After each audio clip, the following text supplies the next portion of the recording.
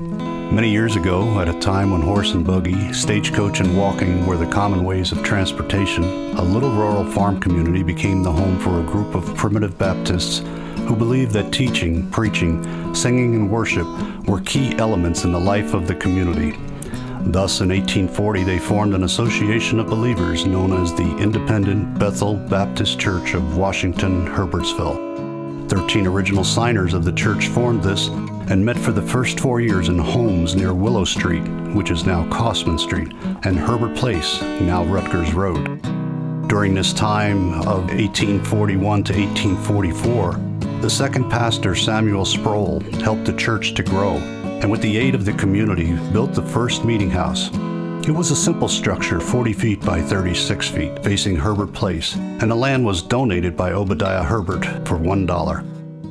Property was valued at $2,500 at the time of 1882. In 1860, the Ladies' Auxiliary was instrumental in accomplishing many additions, such as a church bell, raised monies for repairs to the church, a gas chandelier and street lamp, and they held dinners in the area. 1863 saw more changes as monies were collected for baptismal indoors.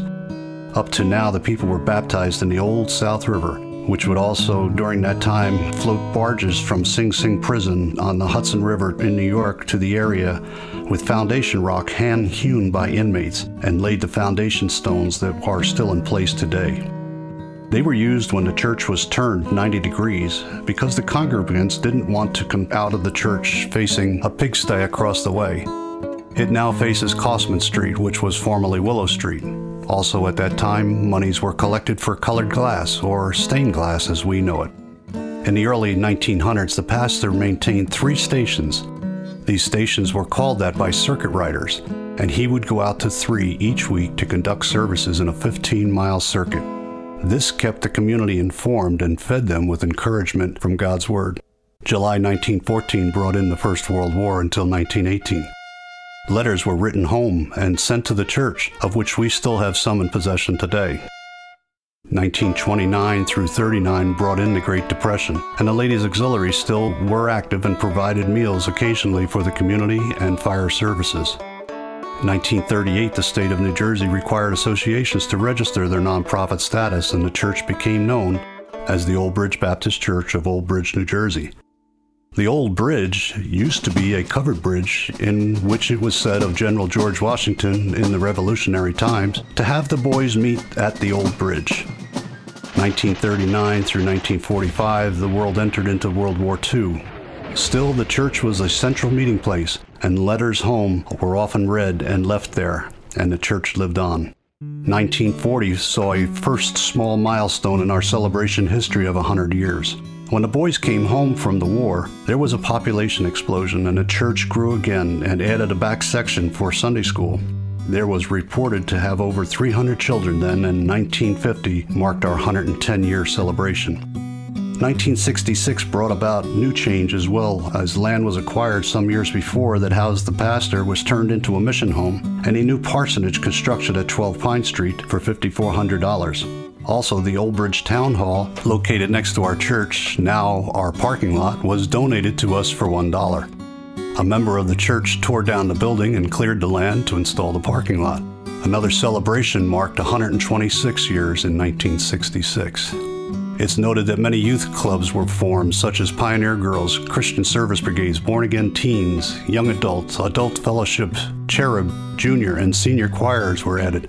A midweek Bible study, prayer time, and the missions emphasis were all expanded. In 1991, our church grew again and decided to enclose the front stairway leading to the sanctuary. Also needed were new restrooms and a nursery, handicap facilities, and a lift, as well as extra seating.